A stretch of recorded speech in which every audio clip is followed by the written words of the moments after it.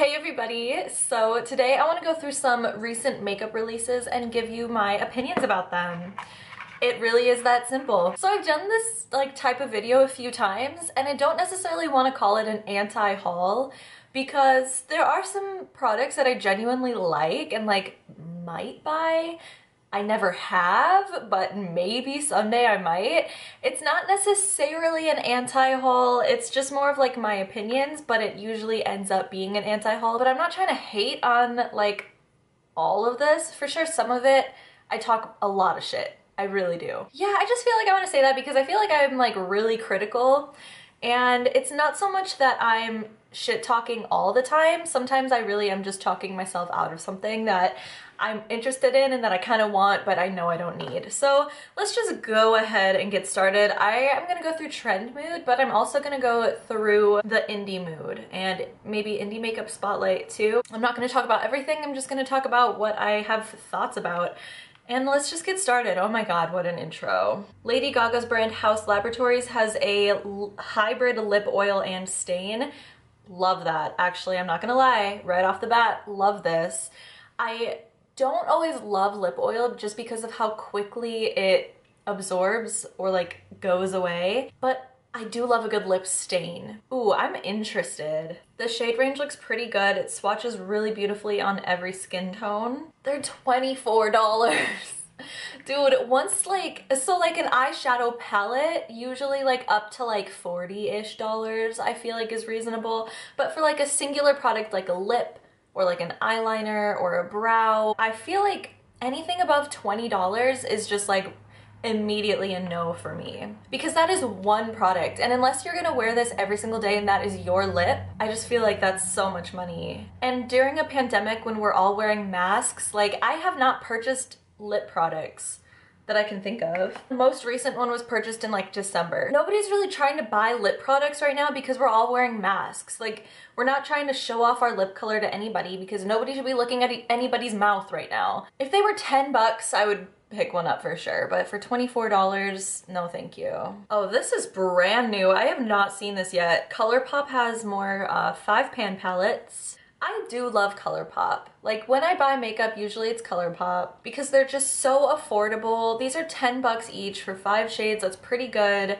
These color stories look really good. The last time they had these 5-pan palettes, they were all pretty neutral and they looked really gorgeous, but I don't know, I have a hard time buying neutral eyeshadows just because how many brown tones do you need? I don't know. This cashmere one looks really, really pretty. I don't think I have a lot of lilac shades like that. And of course I'm drawn to the high society greens and yellows. These all look really stunning. I do love the ColourPop formula. It's so easy to work with. It's never given me any trouble that I can think of. And I mean, these look good. And ColourPop is doing more quads and stuff. They're definitely playing around with the format of their palettes, which I don't really mind. People seem to be kind of over the giant palettes and wanting a much more curated color story. So I mean, I'm here for this. I don't think that I will buy any of these unless I'm in a situation where I'm making an order anyway and I just need one more thing to get free shipping or something. But these look really pretty. Hourglass has liquid lipsticks. It's a lip mousse. Because I was gonna say, who wants liquid lipsticks anymore? Everyone is over the liquid lipstick, but this is a mousse. A velvety texture. So this is the soft matte lip cream from NYX. Hourglass is the only luxury brand that I've ever splurged on. I do love Hourglass powders. They are some of the best. Yeah, dude, this just looks like the soft matte lip cream. How much is this? $36. Don't do that. Don't spend your money on that. Dude, once again, why are these brands launching lip products right now? We're all wearing masks. It's so silly. And to charge $36 for something that nobody's gonna see unless you take a selfie with it and post it, you should not be showing anybody your lips right now in person. Okay, people keep talking about how cute this SpongeBob collection is, and maybe I am just a Squidward deep down inside because I don't find this cute. I find this to be kind of tacky and ugly. I mean, I grew up with SpongeBob, you know what I mean? There's kind of a nostalgia factor for me, but it's not doing it for me. The idea of a makeup sponge that is shaped like SpongeBob, kind of cute. Except it's a square, so I don't know how well that's gonna work on the face, but cute idea. And I feel like Wet n Wild had that idea. SpongeBob, makeup sponge, now we need a SpongeBob collection. But I feel like they just didn't really know where else to go from there because they just put SpongeBob's face on a kabuki brush and called it a day, please. And that like burger thing, that like brush cleaner burger thing, that is the last thing I want sitting by my sink. It's not my vibe, it's not for me. I guess a lot of people got really excited about this and it just doesn't do anything for me personally. And I have not tried Wet n Wild's eyeshadow formula, but I can't imagine it is really that good. I don't know, how cheap is it though? Okay, it's 15 bucks for how many shades? For 18 shades, I don't know. I feel like you have to really love SpongeBob for something like this. Hollow Taco nail polishes, here we go. So this is something that I actually might purchase. Not this set, just because I don't need that many, but I'm getting really into nails and these are just press-ons because I just needed to use them, but I'm having like a lot of fun like playing with my nails that I've never had before. And I know Hollow Taco is like one of the best. It's like pretty much unanimously agreed upon that like they are one of the best. They're $14 each, so that's a little bit pricey, but right now I really love the ILNP, stands for I Love Nail Polish. I really love them, and they do kind of like the holographic thing, and they are about like $13 plus shipping, so they're like a very similar price. I feel like this is fair for like, you know, what it is. Pretty comparable to other polishes on the market like this. I love this. There's not a lot really catching my eye lately. I mean, I'm only like 3 days backwards in time on trend mood right now, but I love this Aristocats thing. So this is like the opposite of like the SpongeBob situation. Like the Aristocats is pulling me in with the nostalgia because that was one of my favorite movies growing up. Even as like a tiny baby child, like cats have always been my favorite. Obsessed with cats, obsessed with kittens. So I would watch the Aristocats just like over and over and over again. So this is very cute and it's like pulling my heartstrings a little bit, but this palette, I hate it. I hate that it's a book and I hate the way that the shades are laid out. I really hate large palettes that are jumbled. Like pick a struggle. Either you're gonna have a jumbled smaller palette, like do I have an example? Okay, like here, this is the Divinity palette from Shroud. You get 8 shades and you get what you get, and it's not like organized in a gradient, it's just kind of here it is, you know? Technically, I would consider this more of like a jumbled color story.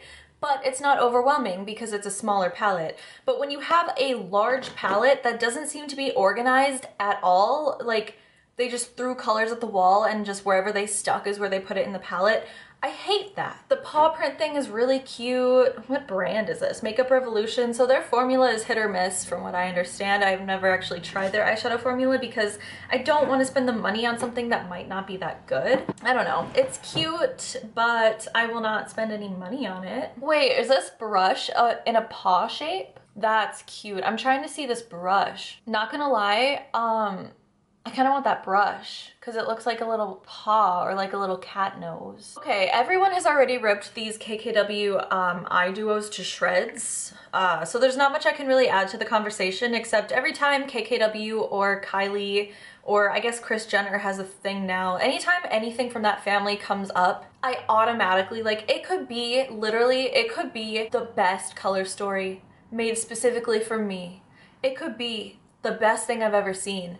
And I would say, fuck that shit, because fuck the Kardashians. Their whole existence is meaningless.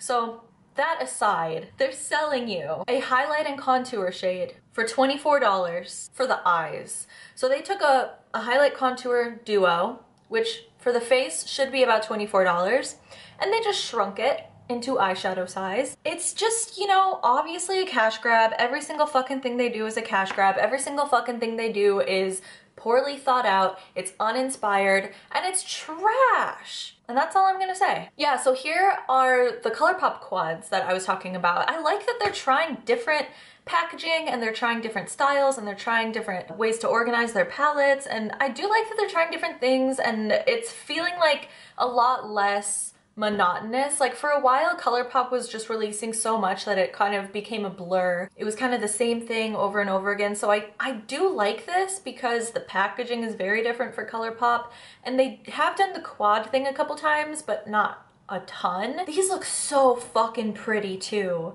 Like, I want all of these. Will I buy them? Maybe. If I'm already making a purchase and I need something else, maybe. Oh, and then more ColourPop. I mean, I skipped ahead quite a bit in trend mood, but there's the new mascara from ColourPop that's like a very defining natural mascara. That's really not up my alley. I don't really care. I love the Lash Princess in the green tube. It's like $4 or $5. I'll probably never stray from this, to be honest.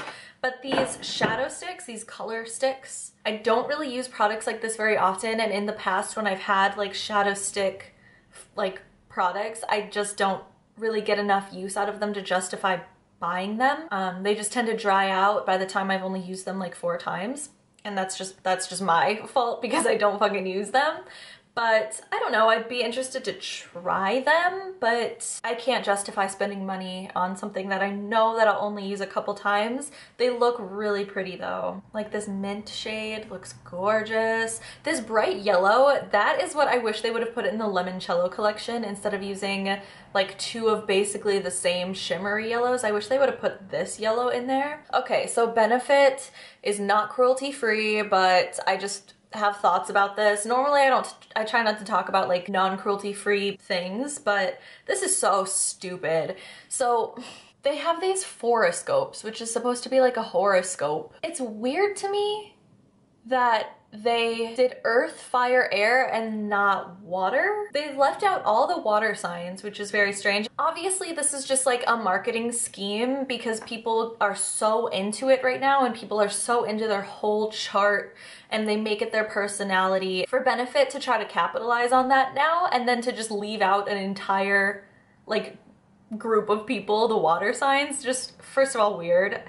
Like, what do they have against the water signs? I don't know. Second, don't buy things just because it has like your sign on it. Like, okay, I'm gonna expose myself, but I'm guilty of doing this. I have a Gemini eyeshadow like single from ColourPop and I don't like the shade. I've used it maybe 2 times, maybe. It's just not a shade I like. I mean, I like the little packaging. I think it's like a cute little design, but I bought it because it's the Gemini shade. So I'm exposing myself here, okay? Like, I'm not trying to come for anybody if you do stuff like that, but to buy something because the marketing team put Gemini on it and you think it was made for you, I mean, you're kind of just falling for the trap, right? I think Benefit in general sucks so much ass just all the time. But okay, aside from the fact that they left out a whole sign, or they left out a whole like group of signs, and it's just a marketing ploy, the product itself looks like it fucking sucks. So it says that there's exclusive shades. So Fire says exclusive Blaze, but then Air says exclusive Blaze and Solstice, which is also in Fire. Like, how can you say there's an exclusive shade in one of the palettes, but it also exists in another one of the palettes? Also, I don't understand why they did it. Like, first of all, they did 3 instead of 4. I can't get over the fact that they left out the water signs. But why would you do that instead of just doing, if you want to do 3 palettes like this for the face, why won't you do light, medium, and deep skin tones? Because all of these are made for a light to medium skin tone. What the fuck, Benefit? Every single thing about this is just wrong, and I'm starting to get a little mad. So I'm gonna move on. Fuck Benefit. This palette from Rare Beauty looks really pretty. I like the pan shapes. I like the color story. I feel like it could give you a really pretty glam look. That's all I feel about it. I mean, that's cool. Good for you, Selena Gomez. I hope you're doing well. This is not for me. Rare Beauty as a brand is intriguing. It's like they kind of want to be Glossier, but they kind of want to be a little bit more of like an artistry version of Glossier. I'm here for it. It's just not like a brand for me. I don't know. But I do like the little moon pans. I think it's really cute. And yeah, it looks nice. Oh my god, this Fenty gloss. Everyone has already roasted this for obvious reasons. We're in a pandemic, don't release a lip product in the first place, but to release a lip product that you have to put your finger in and then touch your mouth with, not the time, not the place, Fenty. Fenty has been kind of like swinging and missing for me lately because they released that, it was like a tinted moisturizer or something that had the atrocious shade range, and now they're releasing this weird like petri dish of a product. I don't know what's going on over at Fenty, but I hope they get it together. The Mary Jane palette looks really pretty. This is definitely for a certain type of person, someone who likes like the grungy, dark, smoky eye kind of looks. Why is this the third marijuana themed palette that Melt has like come out with? I find that to be kind of weird. They had the Smoke Sessions, 420, and now the Mary Jane palette. Is this a thing they do every year? I don't really know. I don't know why they keep doing like weed things, but I don't know, I'm here for it. It looks really pretty. These glittery thingies look really pretty. Are these like glitter liners or something? Yeah, just glitter gels. Those look really pretty. I love Melt, but they're so expensive. So that's all I know about that. This ColourPop styling wax. Oh my god, there's so much ColourPop. Like, I get it. There's definitely a market for this type of product right now. The ABH Brow Freeze was such a hit, and maybe I just need to try this product to fully understand why it is so good, but I don't know. I use a brow gel already, and I feel like how can a product like this be better when it's kind of messier? I just feel like it would be messier, right? And you'd have to like constantly be cleaning off a spoolie or using a disposable spoolie, which is going to create waste. I don't like it. I don't like the idea of it. This looks pretty. Herbivore Cloud Jelly Vegan Collagen. I'm into collagen lately. I found a vegan collagen supplement, so I've been taking that. Dude, I'm getting kind of into skincare. Oh, wait. Oh, hold on. This is made out of mushrooms, so I'm gonna just keep scrolling because I'm gonna throw up. I hate mushrooms. Oh, the NYX Tetris. So this was announced like right after my previous thoughts about releases video, and I wish that I could have included it like right away, just because the thoughts that I've had about this palette have already been said by other people, but I'm just gonna say it anyway.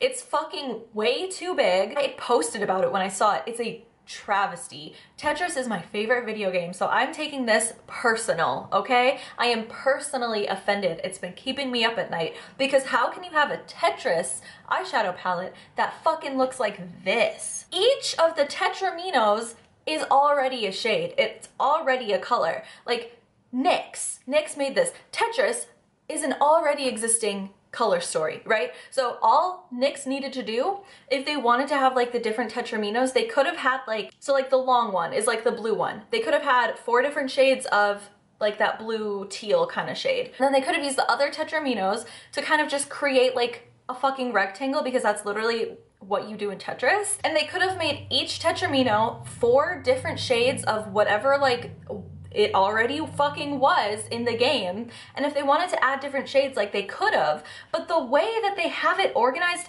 it doesn't, this is not a Tetris themed eyeshadow palette. This is an ugly eyeshadow palette, and they put the Tetris logo on it, and I'm personally offended. I am so upset by this. This did not need to exist like this.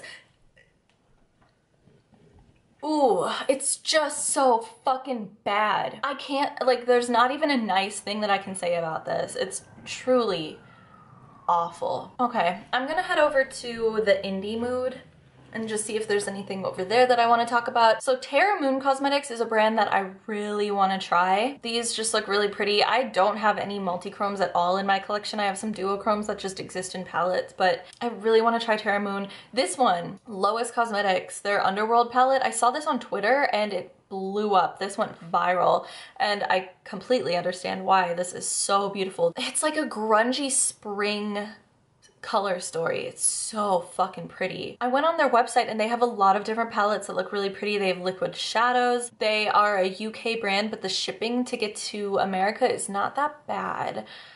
This is just so pretty. Everything about this is done so well. Yeah, I mean, that I don't have any thoughts about it except for like I immediately fell in love with it when I saw it, and I think it looks really pretty. Lethal Cosmetics, these look so pretty. These glitch liquid shadows. They're so expensive though. They're like $20 something. And like I said, for a single product that I'm not going to use every single day all the time, that's a liquid shadow that's going to dry out within a few weeks probably. Just too much money, but these look so pretty. I'm ready to be done. I feel like I've talked about everything. Anyway, let me know your thoughts about all this. I talk out of my ass a lot because I'm talking about a lot of brands that I've never actually tried, and I don't know, I feel like I've actually really liked a lot of what I talked about today. I definitely was not as critical as I usually am. Will I be spending any money on any of this? Probably not. I don't know. It has to be so unique and just so worth it and so innovative and new for me to feel like it's worth it for me to spend money on makeup when there's other things like rent that I need to spend my money on. So there's that. Yeah, let me know your thoughts. Let me know what else you want to see from me. I'm kind of open to whatever, so just let me know. All of my social media will be linked down below. Let's be friends. And as always, I just want to say thanks so much for watching, and I'll see you in the next one. Bye.